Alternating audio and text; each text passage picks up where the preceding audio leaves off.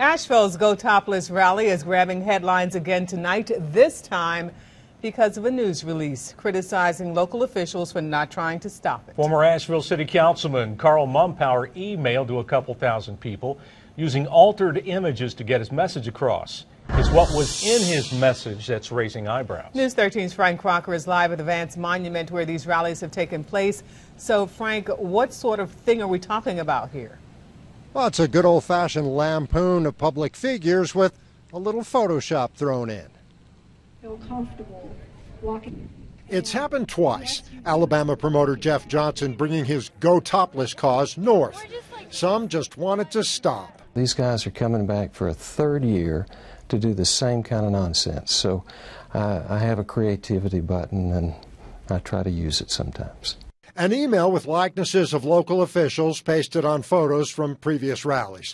Buncombe County Attorney Ron Moore, Asheville Police Chief William Anderson, City Councilman Cecil Bothwell. The only person in my acquaintance who sends me pictures of naked women is Carl Mumpower.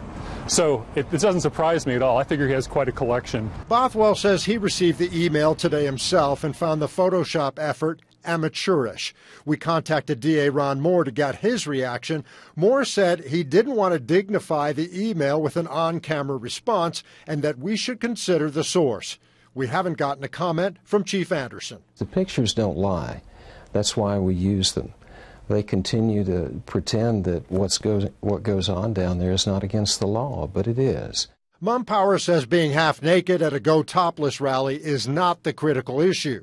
In a public park, you can't take somebody's nipple and pull on it and tug on it in front of kids. You just can't do that. There is at least one photo of that happening, and the Go Topless rally turns out to be a photo op.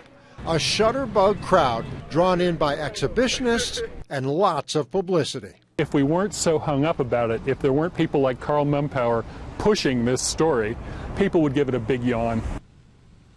Now, the promoter has indicated there will be another Go Topless rally in Asheville this summer. He has not applied for a permit yet.